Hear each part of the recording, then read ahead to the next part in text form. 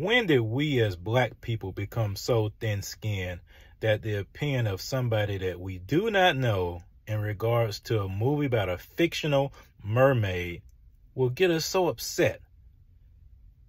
The fact that some people are getting so upset by some ignorant people making comments regarding the fact that the new Little Mermaid is black should be disturbing to us.